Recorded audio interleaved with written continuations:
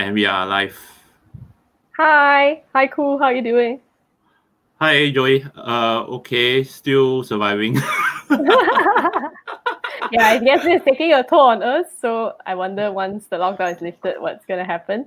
Yeah. Okay. While we wait for the guests to tune in, I think let me just do a quick intro and then I'll pass the stage to you and our speakers. Sure. So yeah, hi all. I'm Joey and I'm from the Google Developer Space Singapore team. Thank you for tuning in to our second collaboration with DataScience SG today. As you know, Google Developer Space is a platform for developers and startups from around the region to learn, connect, engage, and be inspired. We want to empower and connect the community to our people, programs, network, and technology. And I believe Koo has a great speaker today, ready for the session. Yes, I do. So hi, good evening, everyone. Thanks for tuning in. So this one is sort of a long-awaited talk because I was thinking like how to get the speaker to come over to Singapore to speak to our community, because I learned a lot from him. We were sort of on best pal on Facebook, but we haven't met physically yet. That's the strength of the internet, I guess. And then since we are going to run like virtual meetups and all this, I was thinking like, hey, then I don't need him to fly over. Then I can just bring him through the internet, right, and then talk to our community instead, to take advantage of technology and all. So I'm very happy to have now a speaker that is from other places to now share their expertise with the community. Yeah. Yeah, very happy that you're able to do this. It sounds like a friend reunion online, bridging the gap between countries. I'm actually still waiting to have a chance to like go and meet him physically. But probably now with what's happening now, if I travel to Bangkok, right, I have to pay for like 2 weeks of hotels.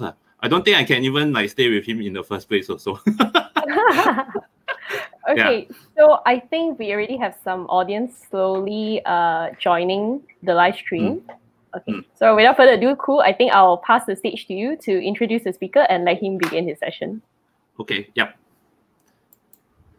Okay, so hi, good evening once again, everyone. So I'm very happy to now have a speaker from other countries. So let me introduce Charin from Bangkok. He's actually the lead data scientist with Central Retail, which is Thailand's largest owner of shopping malls, supermarkets, office depot, and many more. So today he's going to share a bit more on the Elastic Stack, but I think I'll just let him do his own introduction and all this, and I'll sit back and relax and help you all to put some of the questions with him. So let's bring Charin to the stage, please. And we will move to the backstage. Yeah. Okay. So Hi, Charin. Okay. Hello. Hi, Koo. Thank you very much and Joey, thank you very much for the very kind introduction. Sorry. So happy to have you here, crossing all the borders, all the virtual borders today. Yeah, and it's true. I never met Koo in real life. It's ridiculous. I like how our platform is your first encounter together. Yeah. Okay. Yeah. Okay. So yeah, I think we'll pass the stage to you. Let us share your screen, and then Koo and I will head back to the backstage. All right. Okay. Yeah. Have a good session, Charin. Reminder to everyone, if you've got any questions, feel free to post them, and I will then share those questions with Charin when the time comes. Great. Okay, so over to you, Charin. All right. So just one question: Do you guys see my screen correctly with the presentation? I guess you are already gone. Okay, but anyways, I think you should. Otherwise, just please tell me. So hi everyone. As introduced very kindly, my name is Charin. I lead a team of data scientists, data engineers, and a few tracking BI people at a company called Central. Today, I think I would like to talk about a part of the work that I've been doing in this company. So basically, just to introduce to you what Central Retail is you can think of it as the biggest owner. Actually, it is the only owners of shopping malls in Thailand. It owns. Oh, my wife is laughing there. It owns all the the fashion, office supplies, supermarkets, electronics. But so virtually we have no competitor in terms of offline. But that's where things get interesting, because in this day and age, you want to go online, you want to compete with like Lazada, and I mean, I used to be at Lazada also, and the other company that I shall not name, no, Shopee. But basically, it's when you're really a giant offline and you want to go online, you suddenly in a position you're not familiar with at all, right? Because people have heard of Central, of Robinson in Thailand, but virtually online, they're not thinking of us, right? So basically, we have a few, about 6 websites based on our offline operations. And one of the most basic function when you talk about e-commerce is the product search, right? So the product search. So we're going to talk about product search today and how to build a product search from scratch, like from scratch, without any infrastructure, without any software as a service at all. So first, I would like to, like all good data scientists, I would like to just set expectation with the business, with you guys, what we're trying to achieve here, right? First, so if I was told to describe in a job interview what is a product search in one sentence, this will be my answer. Basically, given a search term and show the product that the user will most likely buy, right? So in the simplest form, it's like that. It could get more interesting, it could get more complicated, where when you go to another level and like, I don't want to show products people will buy, I want to show products that user will buy and come back to buy again. That will be a little bit of lifetime value and so on and so forth. But we're at the very beginning, so we're trying to really just optimize what people will buy the most, right? Now, why search is important? For those of you who work in e-commerce, it should be very straightforward. This is the basic e-commerce funnel. So we start with paid or organic traffic. Hopefully you have more organic traffic, otherwise your website is in a trouble. User can land on homepage, on product page. Organic usually land on homepage, right? And paid usually land on product page or listing page. And then all these pages, right, they have search incorporated into their into that website, right? And what's really important about search is that usually it's just 10 or 20% of your traffic, but it's the conversion rate is often like 5 or 10 times higher than traffic coming from any other places, right? Which is straightforward, because it is a customer search. They already know what they want, and they're much easier to convert. So that's why I think that's what we're trying to do, and I think that's why it's very important. Right. So I divide the work of building a good product search on e-commerce in very roughly to these 3 stages. I'm just gonna look. Okay, cool. These 3, like a pyramid. So we start, of course, with the full text search. That's where we match all our products with the search keywords. But we're doing this purely by text, right?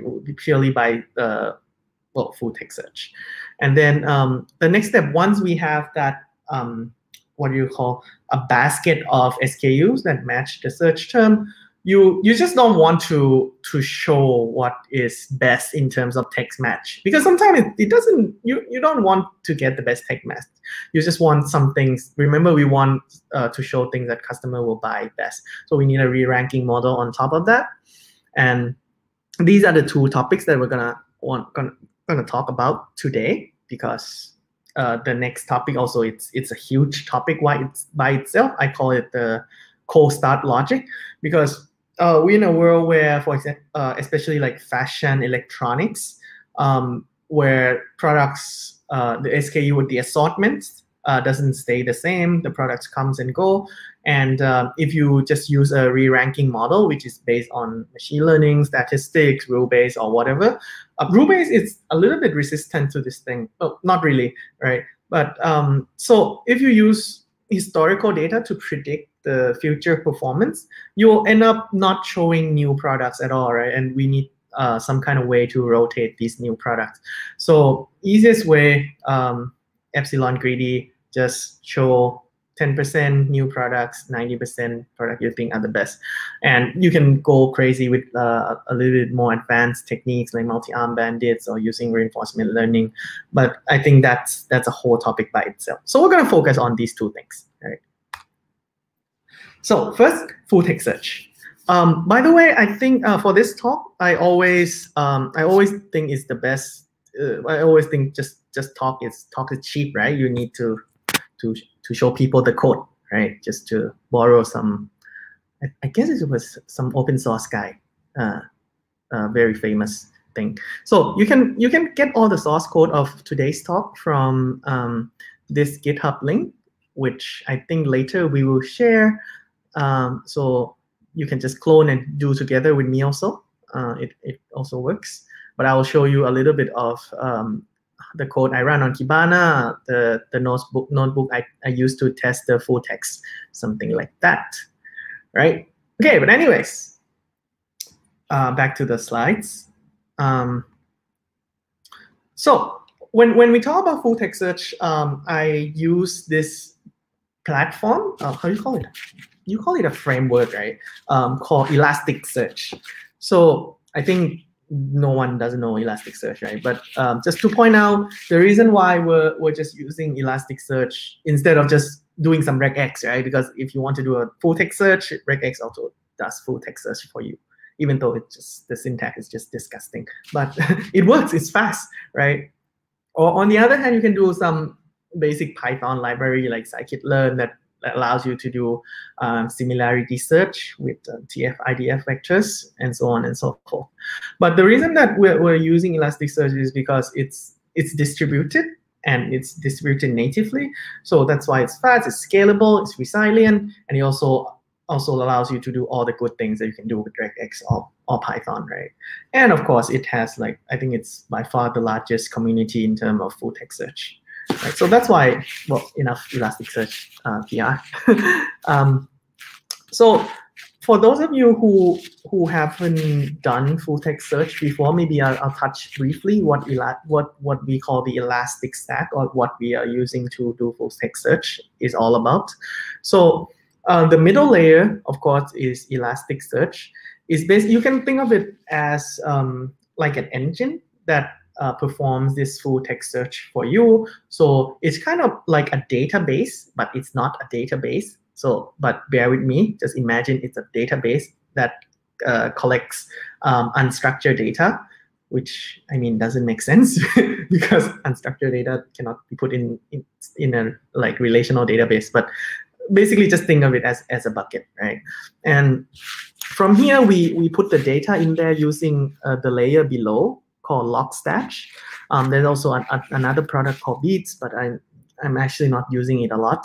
But you can ingest the data into the Elasticsearch database. You call it index using Logstash, right? Once you have all the data, I mean, basically that's all you need basically. But you can just query it using curl, CURL. I'm not sure how to pronounce that. And then you can get to work, basically. It's just a RESTful API kind of framework. But that's also is not a very efficient way of doing things, right? Because if every time you want to run a code, you have to write a post request like this, right? It's a chore, right? So that's why when we do Elasticsearch, you oops, where's my Chrome window? You use something called Kibana, which is like a console that will send you a post request to Elasticsearch like this. And you can just get results right away, which is a very convenient thing, right? Okay, cool. So before we want to do this, so basically we want to ingest the data into Elasticsearch, right? But in the context of product search, the data that you want to ingest are basically that, like, the only thing you need for a product search really is the name, the brand name, category, and all the subcategory, right? Description, some people put description into the search. I don't recommend it unless you, so I'm not against it, but basically putting description is, if you sell a product that your assortment is very diverse, like Central or Lazada, that means you sell all sorts of stuff, like from electronics, from fashion, and so on and so forth. Putting description there can really ruin your day, right? Because and electronics can have some keywords in the description that is about some fashion items. Good example, like iPhone can have in the description, this thing is a very fashionable item or something like that. And when people search for fashion things, these things come up instead. So it's not very useful if your assortment is super broad. But for things like, so I have a friend who ran a product search for this mobile phone cases company, right? And mobile phone cases company, you look at it and they're all the same. If you only take name, brand name, category, like seriously, there's only one category, so it's not very useful. So that's why in that case, description was very helpful, right? But anyways, I think this thing is a very important exercise. Even before you go into all the Elasticsearch, like how to configure it and all, you just need to think about what your assortment is, what your data you're inputting in, and look at all these like missing data, right? Missing data, this thing can be really bad, because you see the pasteurized Mandarin orange, it has no category. So that means if people search for, like, I don't know, Mandarin fruits, people cannot find this thing, because they're gonna find Mandarin, but like on the very, very bottom. They will find onions. If they search for fruit, they will find onions before Mandarin oranges, which is ridiculous. So again, cannot stress this enough. If you work in e-commerce or anything about product search, your content team game has to be top notch. Otherwise, well, I mean, there will always be this trouble, and this is where you always need to communicate with them and to get this fixed, right? Otherwise, you can do the best full text search in the world, you can do the best model in the world, it's not gonna matter. Right. Okay, cool. Once we do all this exercise, we move on to, so this is actually one example I wanted to show about why content curation is super important. You look at this, when users search for massage chairs, this is a real example, you do it on production, it's still like this, which I'm not super proud of, but c'est la vie. Sometimes that's how life is. You search for massage chairs on Central, you get all this strange massage stuff, right? That doesn't look like chairs at all, right? But the reason that these things show up is not because my search is screwed up. It maybe is a little bit, but also because all these things are all in the category called massage chairs. Which, I mean, okay, makes sense in terms if you are the content team and you don't want to create another category called, like, I don't know, massage random stuff. And then you just, oh, there's a massage chair, I have massage random stuff, just put it in there. No, your full text search is messed up, guys. Right? So that's why it's very important. Okay.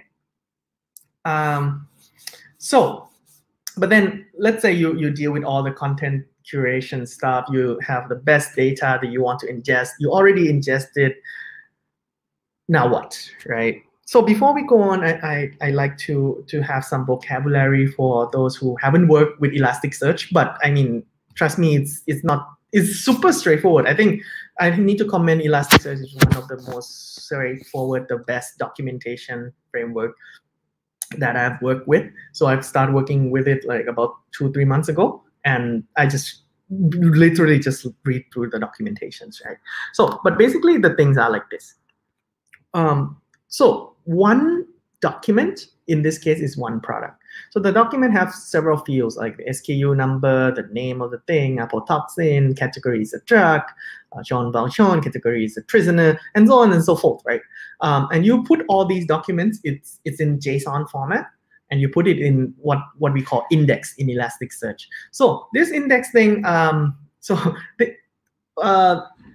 a lot of good things going on in there, but we're just gonna skip all those, and we just gonna understand it as a database that is a database containing a lot of JSON that is magically distributed for us, right?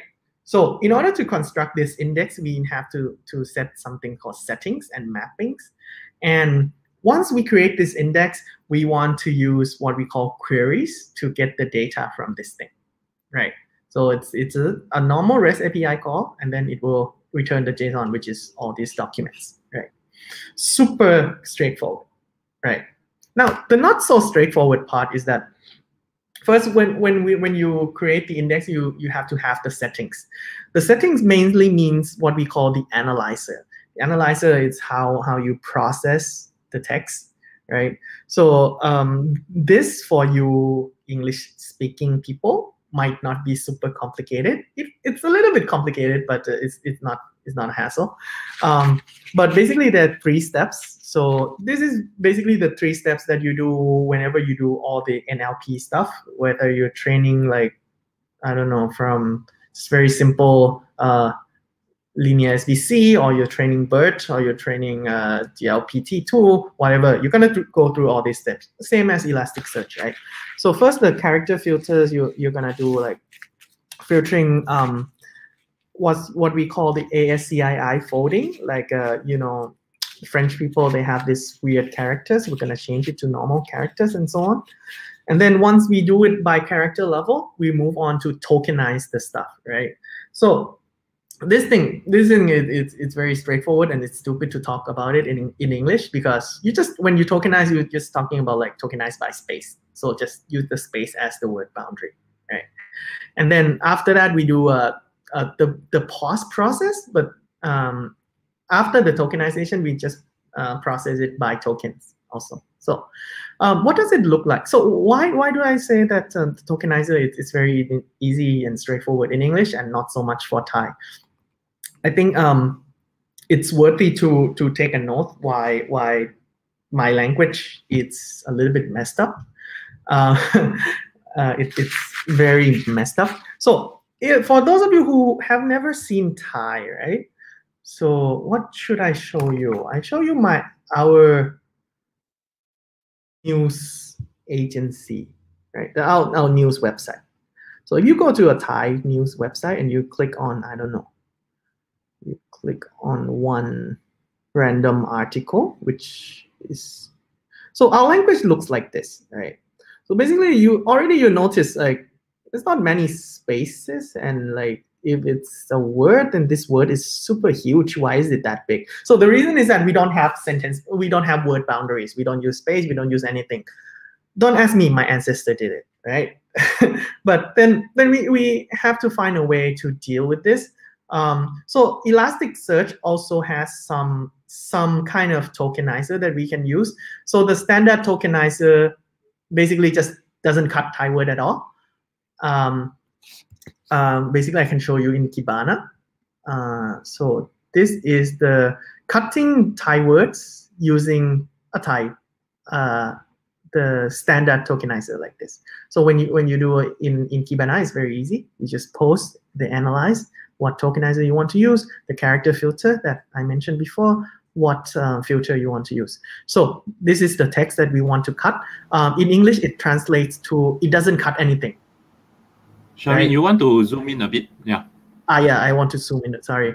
Yeah. So it looks like this, right, guys?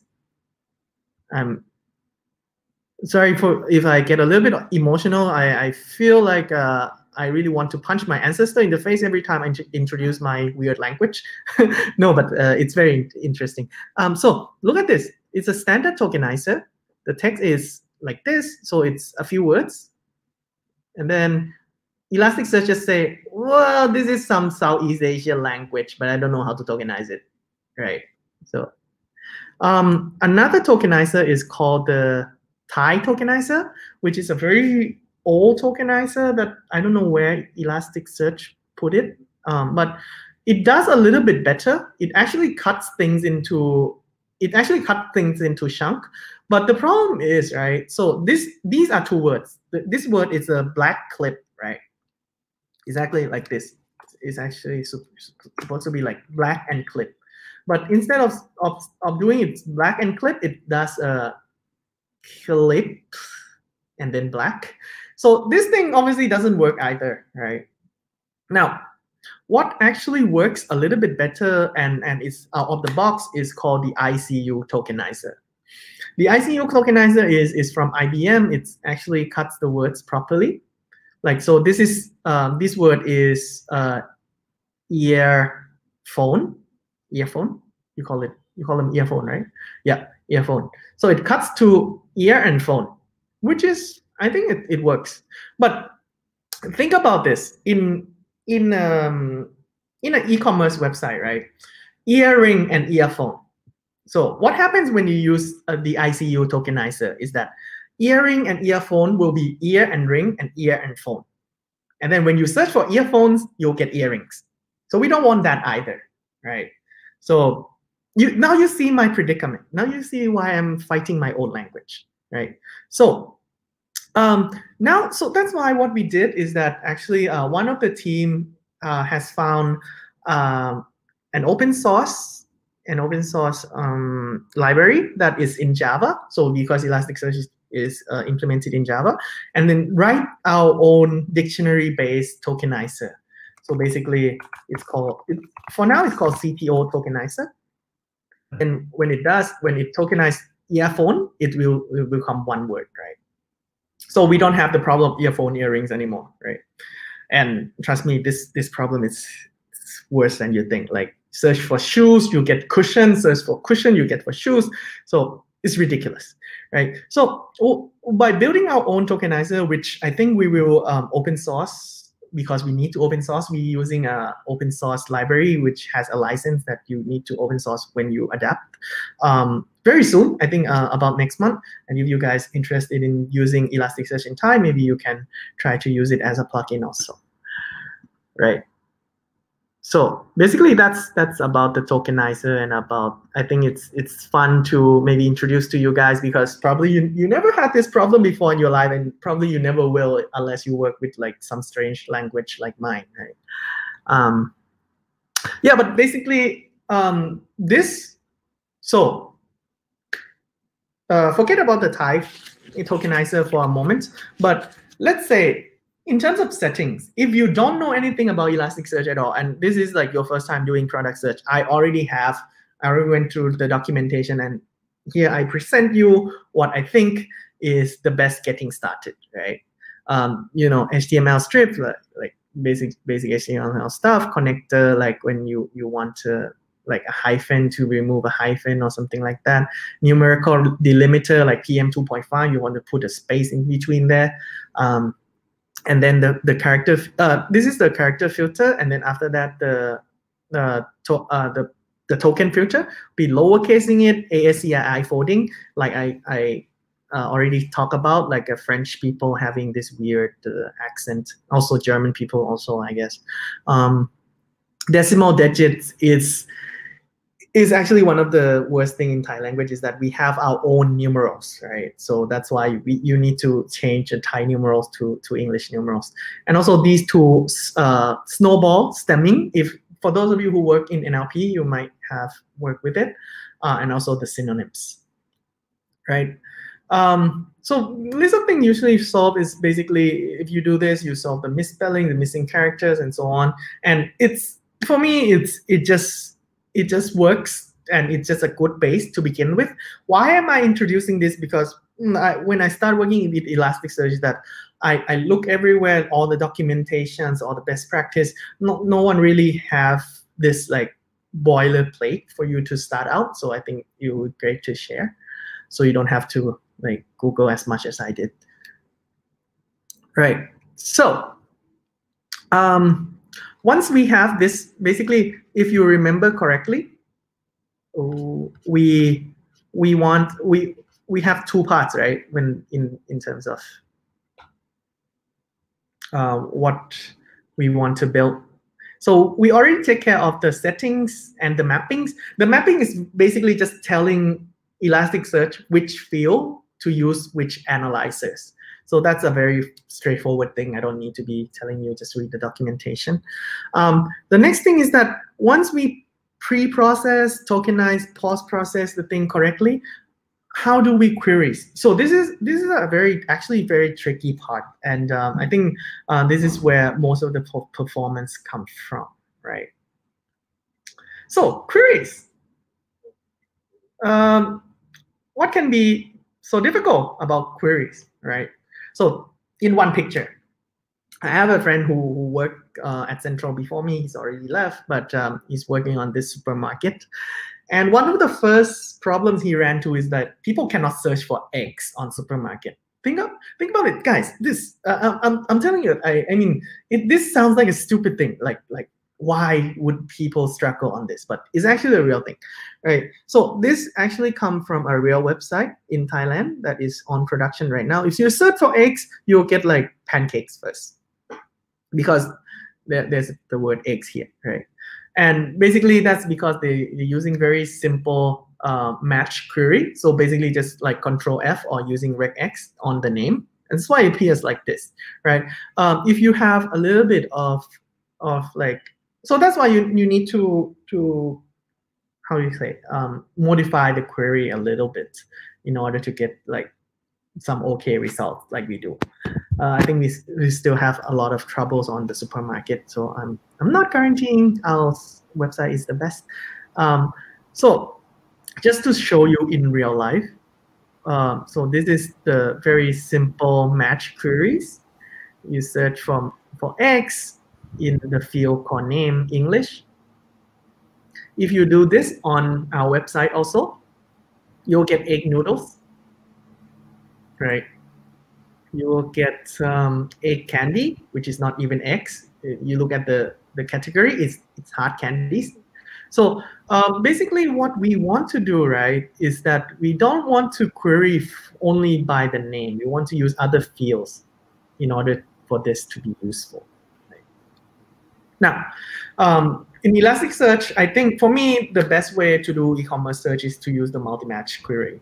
Multi-match query is, well, like the name says, it uses different fields.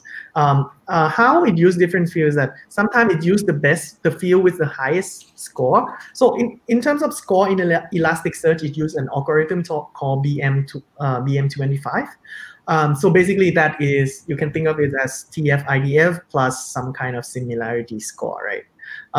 But it's a little bit, how you call it, dampened a little bit, but you can look at it later. The point is that for me, it doesn't really make much sense to know the exact number, because the number can range a lot from 1 to, I don't know, 2,000 or something like that, right? But basically, so this will take the field with the best match and use that score. The most field is the most interesting, not pun intended, because it will use the average of the score. We will use the weighted average of the score, and you can control that weight. Actually, weighted sum of the score, and you can control that weight, which for me is the best thing you do. Some people also use cross field, which is instead of just treating the fields as separate fields, you just lump everything together and just use it as one big field. It has some advantages, but for me, because it doesn't, I'm just a control freak, and I want to be able to control the weight of each field. So I prefer most field, right? So okay, Charin, hold on. I think there are some questions. Give me a second. Yes. All right, sorry. Actually, I don't see the questions, but you can ask. Yeah, no worries. Let me. Yeah, I'll. Once you see me pop up, right? It means that there's some question now. Okay. Okay. Okay. Sorry. Okay. Okay, we got one question. I think it's Fume. Sorry if I pronounce your name wrongly. I'm so sorry. So Fume, so can you leverage the tokenizer from Thai NLP for your work? Yeah. That's exactly what we're doing, right? So to attribute correctly, this thing is from, it's very interesting. I can go on and on about Thai NLP actually. But this thing is a product from the person called V. I'm not sure his GitHub is, but I'm trying to, if someone knows, I'll post it later actually. There. So this person, he created one of the first tokenizer that goes on to become the tokenizer of the PyThai NLP. And he also did one in Java, like incredible guys. So this is what we call the word cut X. So supposedly it worked with all the ASEAN languages. So we use this framework, and also, so this tokenizer is a dictionary-based tokenizer. So that's why we use the dictionary from PyThai NLP. And we also add, obviously, a lot of central specific keywords, like, earrings, earphones, and whatever. And I think that's the secret sauce, right? Because all these open source library anyone can use, but like your list of keywords that is specific to your business, no one can take that away from you. Okay. Okay. Is there any more questions on the ground? We'll just wait for a minute to see any more questions pop up. Then, if not, then I'll get Charin to continue. Okay. So Charin, just give me a minute. Let's see whether there's more question that comes up. All right. Yeah, then I think King Strapong was saying whether you can zoom in a bit more. Yeah, I think the text is too small. Oh, sorry guys. Still getting used to this. Yeah, no worries. Okay, I think no other questions. Okay, over to you, Charin. All right, thanks. And so I can show you how this multi-match thing works, right? So this time we search for X also, but we use like all the fields that we can, like the brand in Thai, brand in English. We weight something more than the others. Like here we weight the class, which is the category more, right? And when you look at the results, now it's much better. You can see like fresh eggs, okay, fresh eggs, fresh eggs, fresh eggs, fresh eggs. So everything is fresh eggs right now. So that's pretty nice. So you can see the hard candies, the candies and the instant meal that appear earlier. Like last time it appeared on the first one because there's egg in its name, right? But then when we weight the category less, we weight the category more, it appears also because obviously there's egg in it, but it appears much lower and it get much lower score. So let's see here, it's get 11 and 69. Our top one got 77, right? It's not much lower, but it's lower. So so this, I mean, for me, this already your full text search 90%, no, maybe 70% of your full text search. But then you'll run into another problem of the multi-match query is that, for example, when you search for Nike shoes, it doesn't really appear shoes only. Sometimes the bags appears also, right? How you solve it is using the AND operator in the multi-match. Basically, what you do is just add operator AND here. And what it does is that it forces you to have both words, right? So if I do AND operator here, the score that match need to match for the both of them. So what you can see is that once I do this, the hard candies disappear because the hard candies doesn't have the word fresh eggs. So this is very specific for fresh eggs, right? So these are little tricks that you want to do, but then you can see when you are this strict, it doesn't really make sense either because like when you look at Nike, right? And there's Nike shoes. I mean, I want the shoes to come first, but then I also welcome the bags, right? Because people who search for Nike shoes, maybe if they look at Nike bags, they will also buy. Then again, here, well, that's why it's difficult with e-commerce search. We don't want accuracy. We want like accuracy and also like allow people to buy stuff, right? So that's why we combine them together.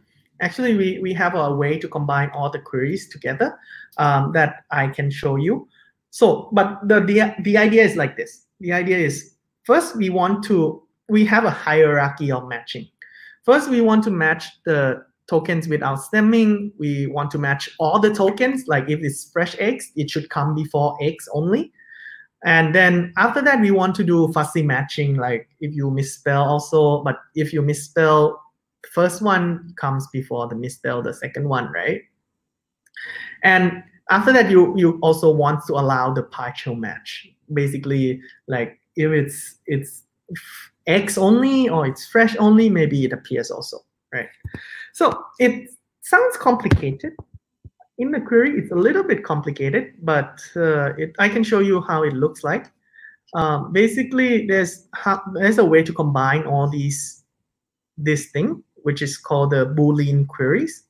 So we have 4 Boolean queries. So should mean like at least one query should match. So at all these 4 queries, the first one is the most strict, and it has the highest score of boost. And it's an operator. And like we said, the second one is also very strict, but it allows fuzziness. Fuzziness is basically the edit distance. Like if you have a typo, you have an S, doesn't have an S, and so on. And the rest are without the AND operator. I mean, I think we can make it more explicit and say this is an OR operator also, right? And when we run the query, we also get a little bit more, right? Remember last time when we do the AND operator, we get only 7, but now we get 26. But if you go at the bottom of the list, you will see all these instant meals also. But they are definitely at the bottom of the list, right? So and the score here now it's much different. It's 171. Max score here is 1,000, right? So you can clearly separate all these hierarchy of full text search that you want. Okay, if you don't follow, I think it's fine because it's a lot to take in, and all these queries to get you started, I already put in the GitHub that you can go look at. Okay.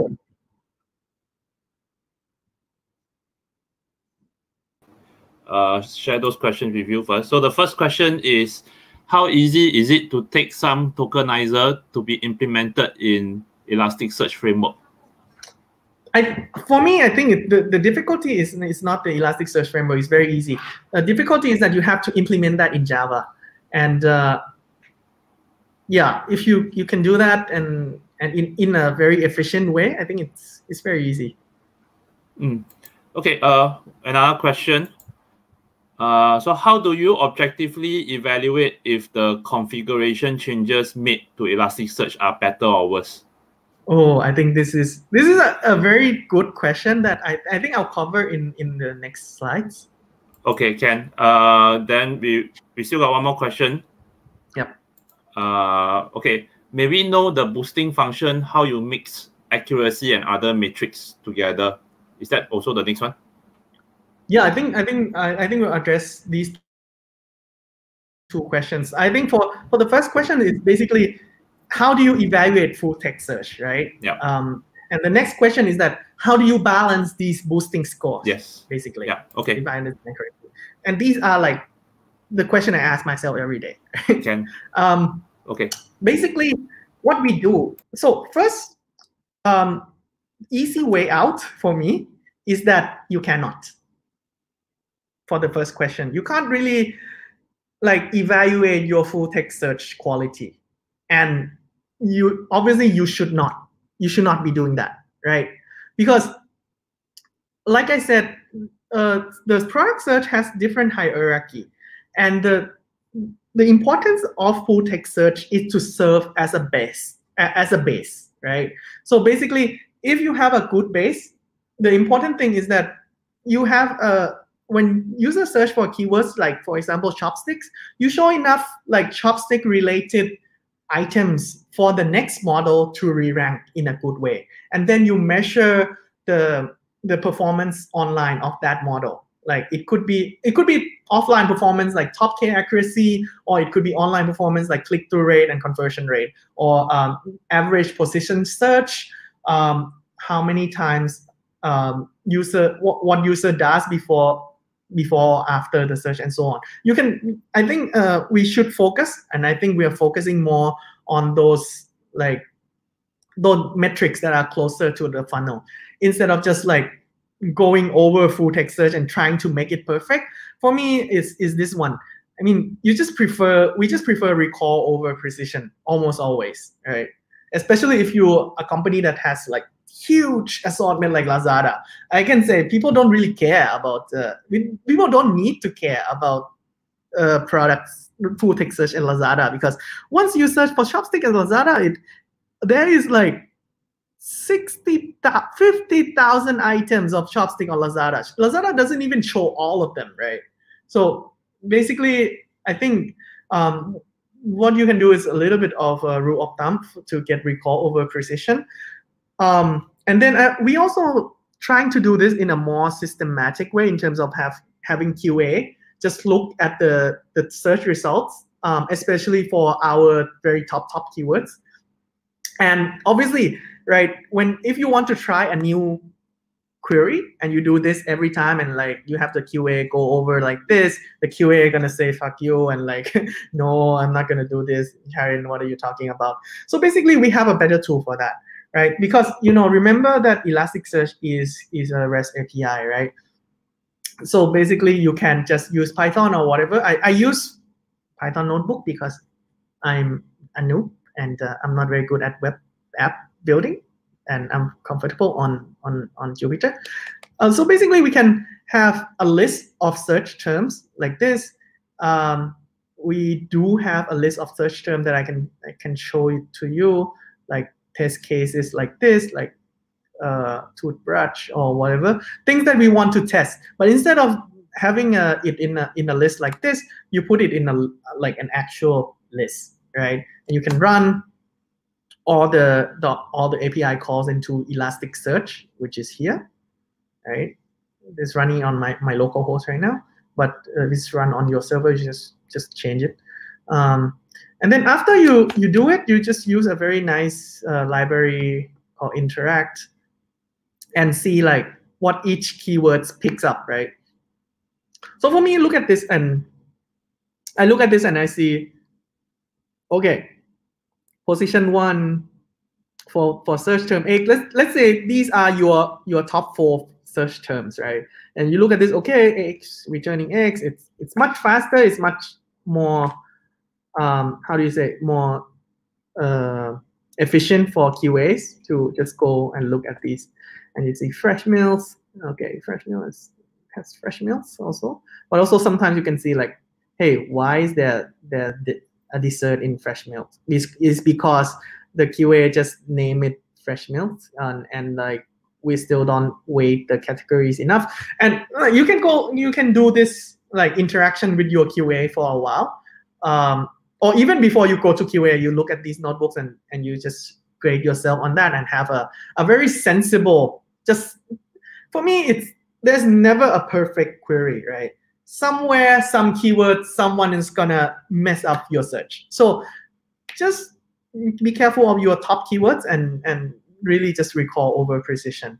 And the same as the second question is that no one knows what is a good boosting score. It really depends on your business, right? I don't feel that there is like, if there is, I would like to know, but I think it's more of an art also to balance these things. I hope these answer your questions. If not, maybe we can talk later also, right? But I mean, so this is the part of full text search. And after the full text search is that these are the things that we want to talk about: the relevance and speed. You don't want to search for too many fields.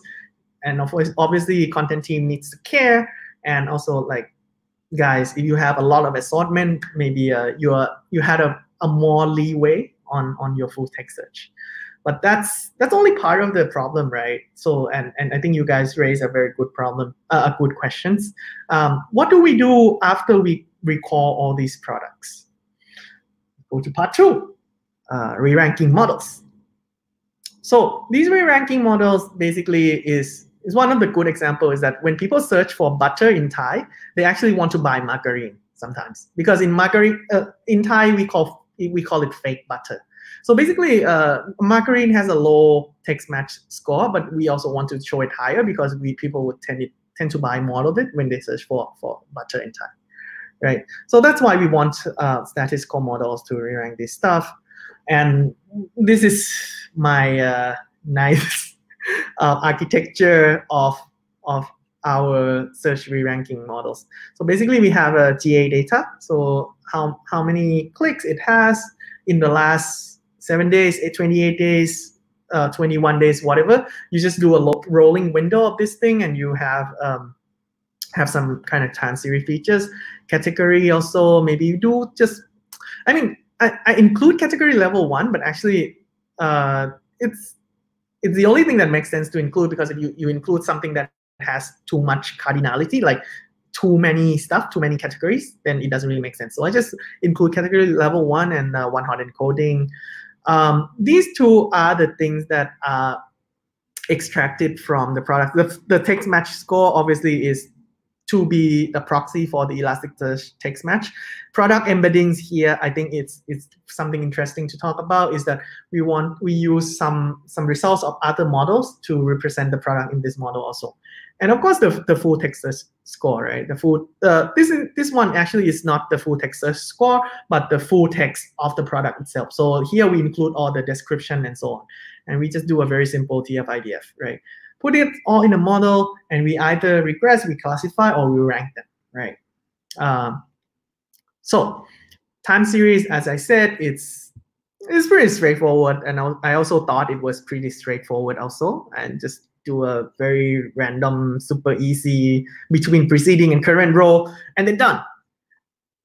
Reality is not so easy, right? So reality is that you cannot really do a sliding window that is a built-in function from anywhere, because your dates is skippy, right? So here we have 10, 11, we don't have 12, we have 13, right? So this is because in products, sometimes product doesn't show up, like especially for low volume keywords.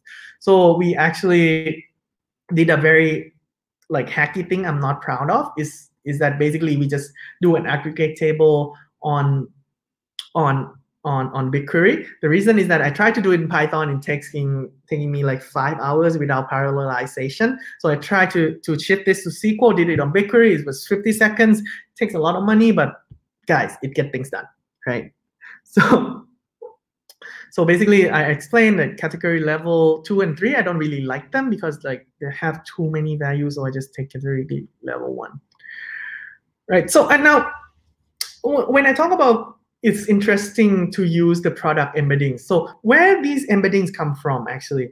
So these are also the papers and the GitHub example that we did, is that there's a paper of YouTube that I really like. It was 2016, where they used these embeddings to. So what they did is that they're trying to predict if the videos get clicked or not, right? And what they did is that they used the embeddings of the product, embeddings of the videos, right? And then just put these things together, concatenate them together, put them through a few layers of nonlinearity, then boom, done, right? And then what's interesting is that these things, these embeddings, like these are video embeddings. So these embeddings represent the videos themselves. These search tokens represent the search term themselves. We can do the same thing, right? And that's exactly what we did, right? There's another model that is a recommendation model, which takes all the name, description, brand, and category of a product and do the same thing as YouTube did, and then classify what category they are, right? Right. So this thing is actually, we do it a little bit more. We also use the embeddings from here, but those are from collaborative filtering, right? So there are two sets of embeddings, two sets of product embeddings we use. One from collaborative filtering like this. Another one is from an encoder, right? So now we're not using embeddings anymore. We're just extracting embeddings, but they're actually just the second to last layer of an encoder, right? So we extract those encoders also.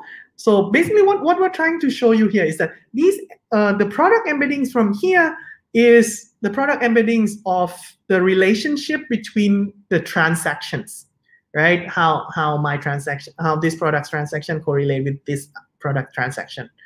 But this one is actually based on the content of the product itself. So we actually have two very good embeddings to describe like each and every one of our SKUs, right? So that's actually super good. Actually, maybe better than category, right? So so the interesting thing about these embedding is that also you can go look into this repo also, is that you can do math with it, like word2vec. So we have a product is a soda, we can plus it with a whiskey, and we can actually get this first one. These are beers, right?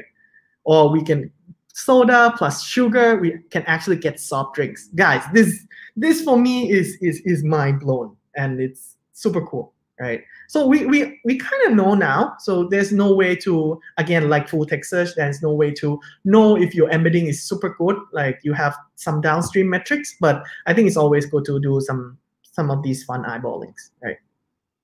And you can see these are the distribution of these product embeddings.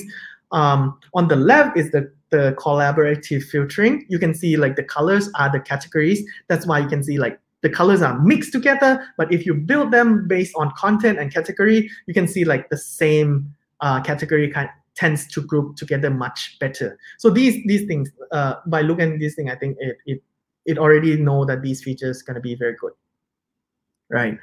And the text matching score, like Elasticsearch use BM25, but we just use edit distance because basically it runs faster, and the distribution of the score it's a little bit better, which I think is better for the model.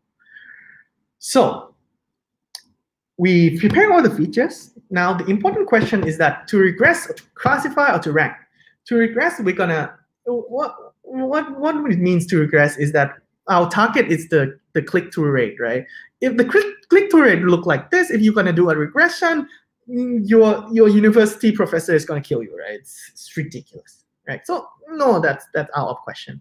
Classify maybe because you can bin these things together, and then you classify if like it's in this bin or this bin or this bin, or even if it's in this bin or it's in these bins, right? So maybe also, yeah, I think that works also. But I think what we did is something called learning to rank, which I think makes much more sense. Is that basically just repeatedly sample two SKUs within the same search term and compare them, right? So compare it like this. This is a very basic sigmoid function, but instead of like a score, you use the difference of the score instead. So basically, if score I is better than score J, so more than 0, better than score J, your loss function is 0. If not, it's a linear. So the worse it is, the higher the loss, right? So this is how you can use just changing this loss function, just change the way you sample the stuff. You can do a very nice thing because once you do this, you don't really have to worry about the distribution where you need to bin this thing, right? You can just allow the negative log loss to optimize for which. So basically, here you're telling your model like, I want this thing to come first, I want this thing to come later. And the best thing about this is that like GBM already have this implementation that you can use very easily. Also, I think we put it. I don't think we put it in our repo, but I mean, it's very straightforward. I would even say like you can just write your own PyTorch code. It would be even better, right? And now, I talk a lot about doing good full text search and talk a lot about doing like good ranking model, use some like nice techniques. The most important thing is that, does it really beat just ranking your things by past click-through rate, right? Because think about it. If our model is optimizing for the best click-through rate, then why the heck don't we just use the past click-through rate, right? The reason is that our hypothesis is that all the other features also have an influence, because it's performed better in the past doesn't mean that if we rank it higher now, it's not going to perform, right? So thankfully, I really thank myself a lot of times that we actually have an uplift in terms of offline metrics. Accuracy at 10 is actually 12% uplift. The position that got clicked actually about 23% better. So first of all, we're gonna get better click-through rate, better conversion, and also user experience gonna get better, right? And this is the ablation studies that we did. I think most interesting thing to point out is that look at the second table. This is the new model. The old model also that we try other features. But the new model is that when we include the product embedding features, you can see that they're pretty important. But most important, of course, is the number of the GA number, right? But they're also very important. And once you include the product embeddings, you can see that the categorical features doesn't really matter at all. What does it say about our product embedding is that they're so good. The embedding is so good that they actually already more important than just explicitly telling the model what category this thing is on. So, and that for me is game changing. For me, that is the reason that from now on, I won't be using any categorical variable to describe an SKU because it's much better to just use product embeddings, right? Right. So I actually talk a lot, and this is kind of a way to conclude things is that there are a few things that we want to do in the future is like, as I said, LightGBM is nice, but it might be better to go to PyTorch. So also we can retrain the product embeddings a little bit just to suit the search use case. And as I said, multi-arm bandits very important. And of course, you can see time series features is very important. We need to find a way to engineer it better. Also, maybe more accurate way to imitate Elasticsearch scores. If you guys know, please tell me. Also, these images features, right? Well, I mean, it's just the next logical step, right? We know that we can use text. We can turn text into embeddings. We know that we can turn products into embeddings. Why don't we turn image? Why don't we turn everything into embeddings and put it into a features? It's gonna work well. Again, it's ablation studies, but I think it's gonna work pretty well, right? So I think this is everything that I want to cover for today. I think I would pause here a little bit for some questions if you have, and maybe after that we'll go on to conclude the presentation.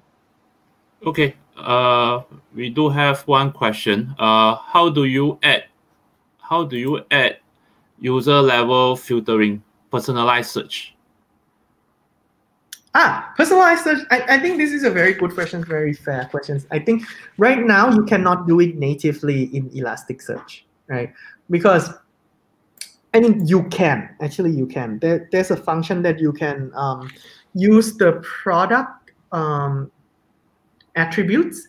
And if you run a very simple linear model like logistic regression, and then you can put the weights, you can put your coefficients into Elasticsearch and use that coefficient to calculate the score for each person, right? But that's still very limiting because then you can only do logistic regression. You can only do some very simple linear models. And second is that if you want to do some more advanced model, the only way is just to put the ranking for each person. The way that I know now is that just put a specific ranking for each person into the index, which I think is not very feasible. So for now, I think the answer, the easy answer is that just use it's called Elasticsearch scripts and use very simple linear models. Okay, I think one question was just now. I think you mentioned about GA, right? Is GA Google Analytics or? Yeah. Do you mean something else? Sorry, jargon. DA is actually Google Analytics. Yes. Okay, GA is Google Analytics. Yes.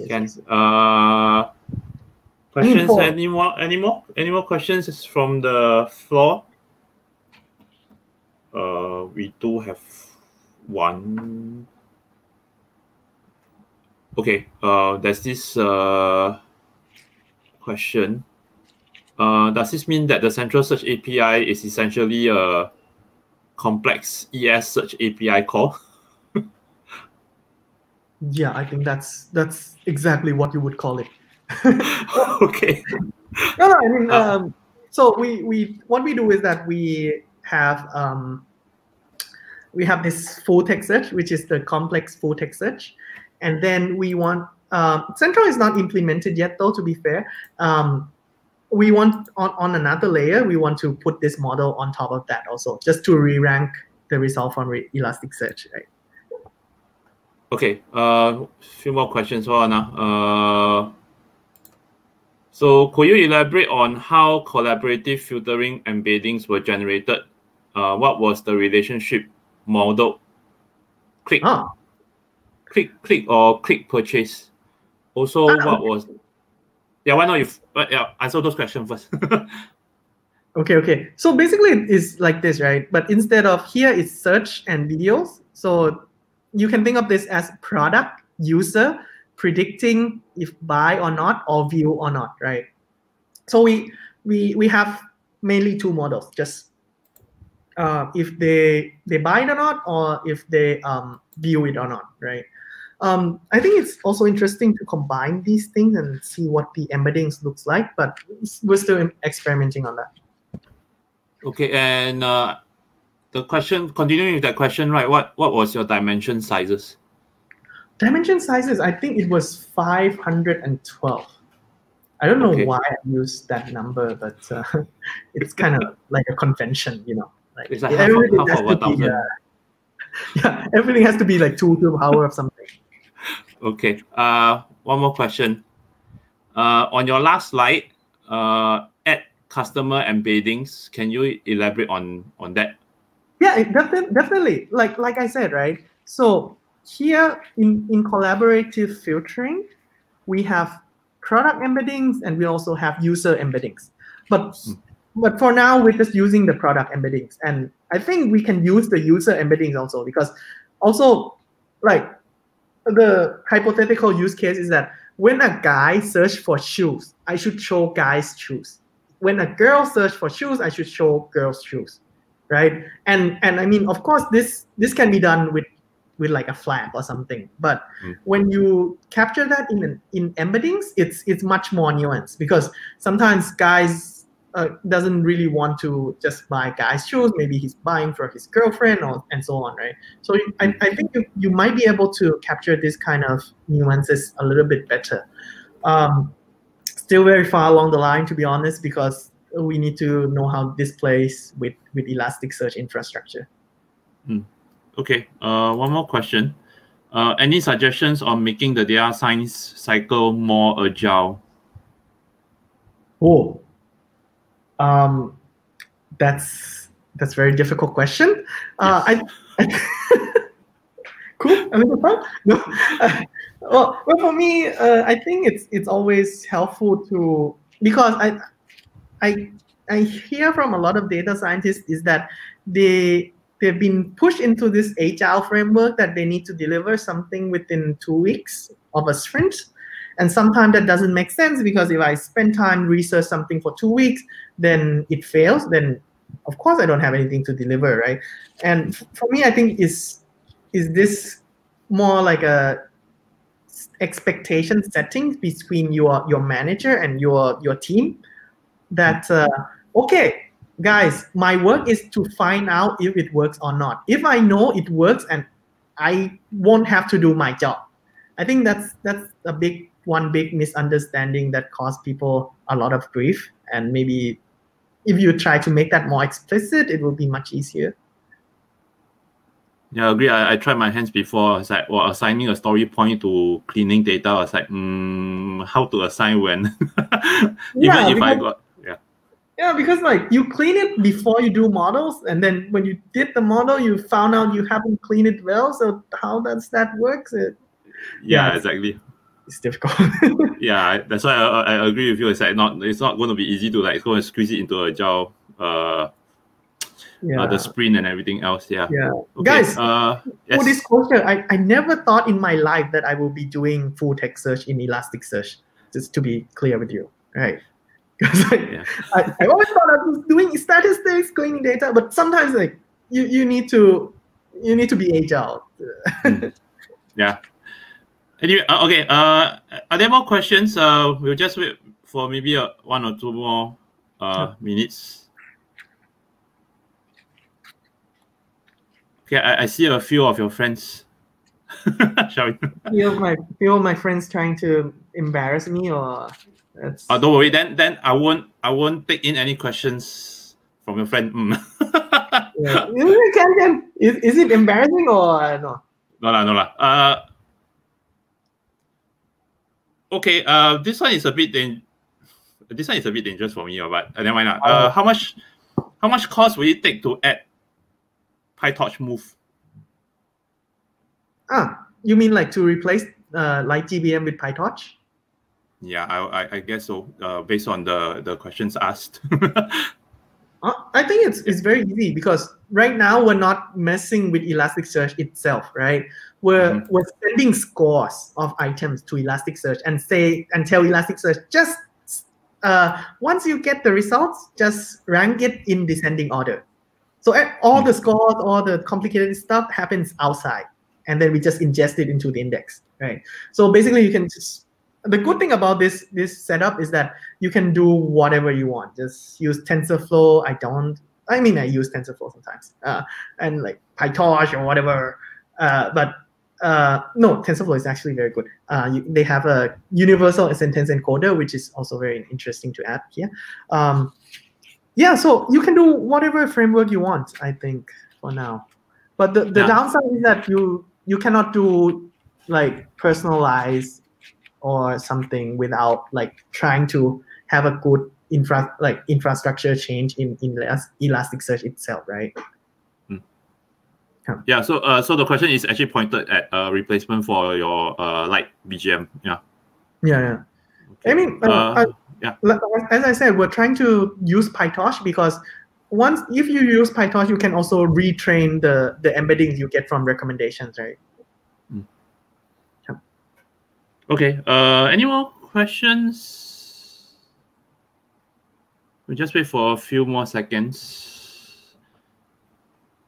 Okay. No other questions. So let's carry on. All right. Yeah. So these are basically what.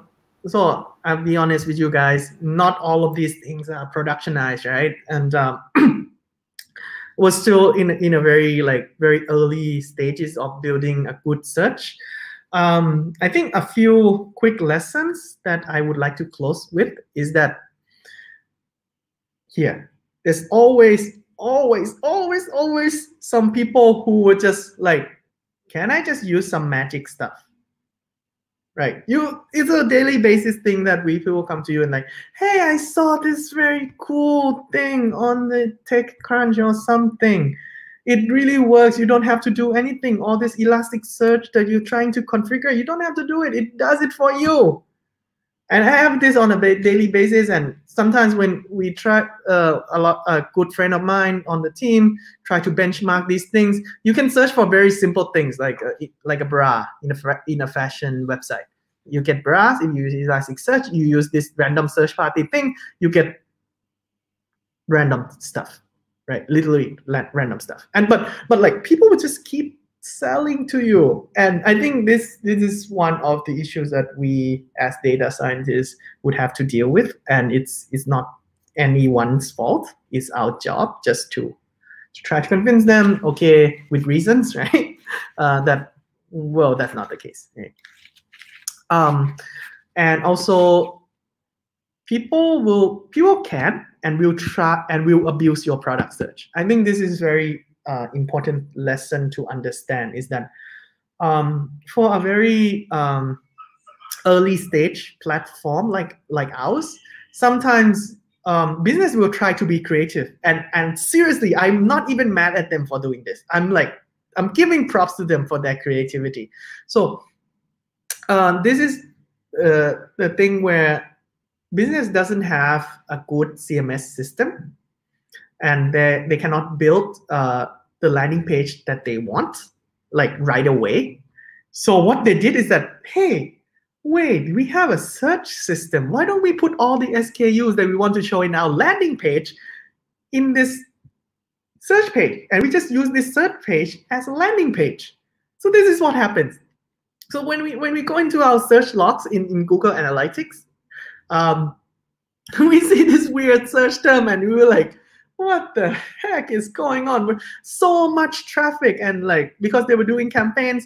And then this is something that happens in real life, and this is something that actually I think we all need to be aware, and that, like I said, I never thought in my life that I would be doing full text search with Elasticsearch. I've never thought in my life I would see these kind of things. But I think it's what we need to do is that this is part of our job also, and we need to kind of own what we built, right? Otherwise, you can build the best models in the world, re-rank the best like best full text search, best re-ranking models. But if you cannot handle all these things, then why do you exist, right? It's a full like ownership thing. So actually that concludes everything. And at the end, I would like to just introduce my team, basically the guys who did the job that I very proud of them. So June, she's a data scientist working on the full text search. Dun is the tokenizer. He's a more data engineering, machine learning engineering. So he will be the one open sourcing the Thai tokenizers. He will do the honor. And then Mick is focused on the data modeling. He also has a page called Data Wiz Thailand, writing some good stuff. But it's in Thai though. If you read Thai, maybe just follow him a little bit, right? And that's it from me today. Okay, Charin, I wanted to say like a round of applause for you, but then I don't think anyone can send their applause across the YouTube and Facebook Live. So anyway, we do have a few more questions that came in later. So I think one of them came from your friend Alex. So how do you measure the project success financially? I think I touched on that briefly.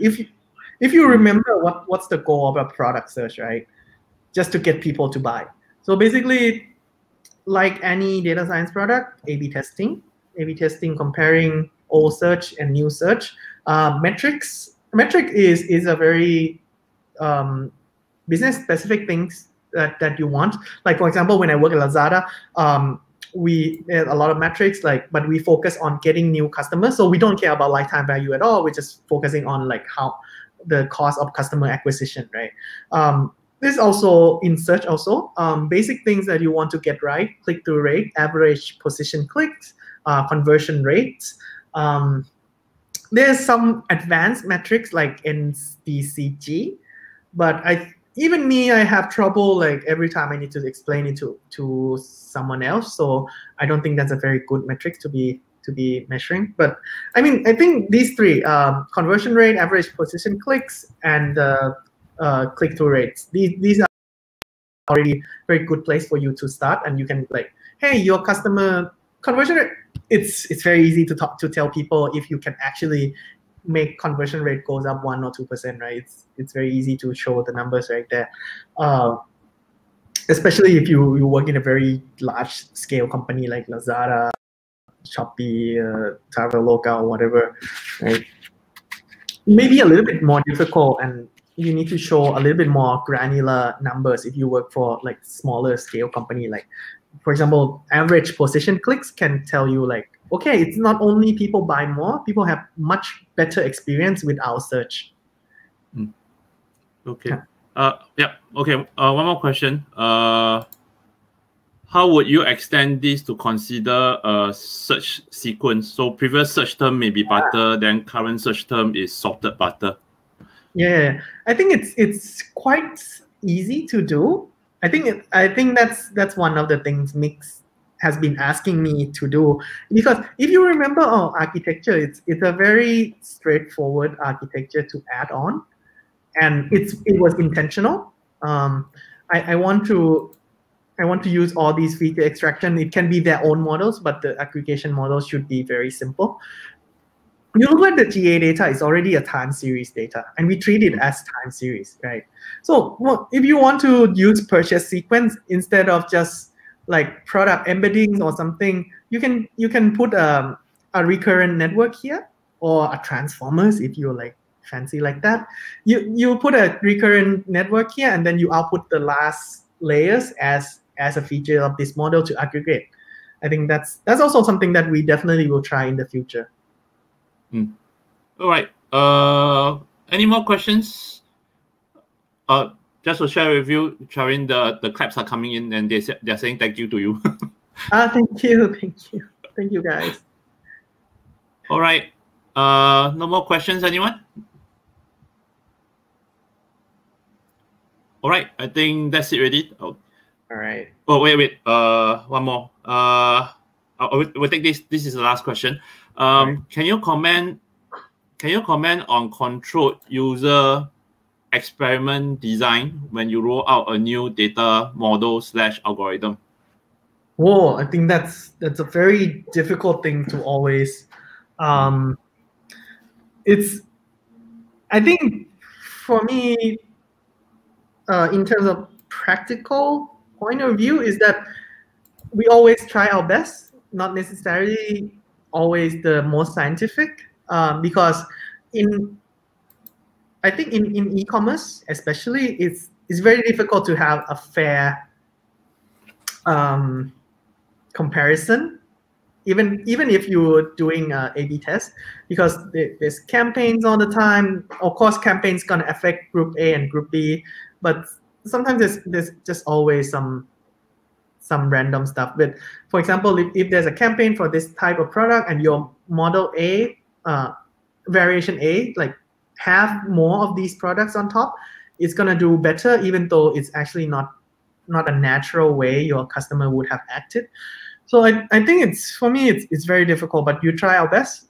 You try first. It has to be an A/B test. It cannot be like 1 week 1 versus week 2 test. I mean, that's ridiculous.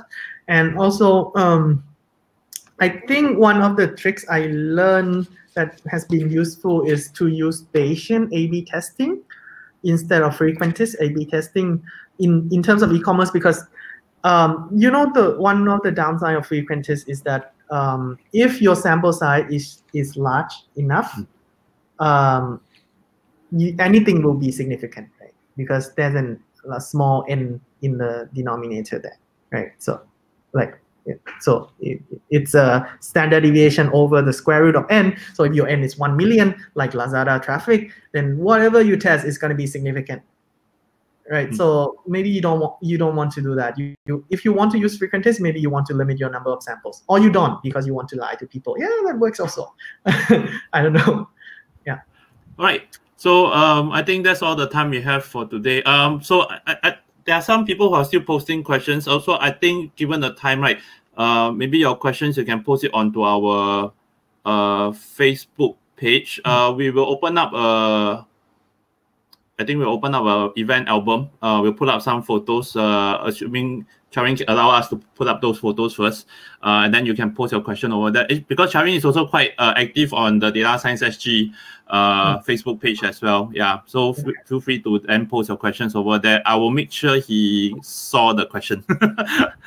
Okay. Sure. Just tag me. Okay, so with that being said, thank you very much, everyone, for your time spent with us. We are planning another virtual meetup in June, so do look out for on our Facebook page and our meetup page as well. And thank you very much, Charin, for your sharing. Right. And again, same thing. I'm looking forward to meeting you physically. Yeah, that's true. We need to meet. Yeah. And also maybe invite your team as well to speak to the DataScience SG community. Okay, so with that being said, thank you, Charin. Thank you. Thank you everyone for your time. Thank you. Thank you, everyone. Yay. Yay.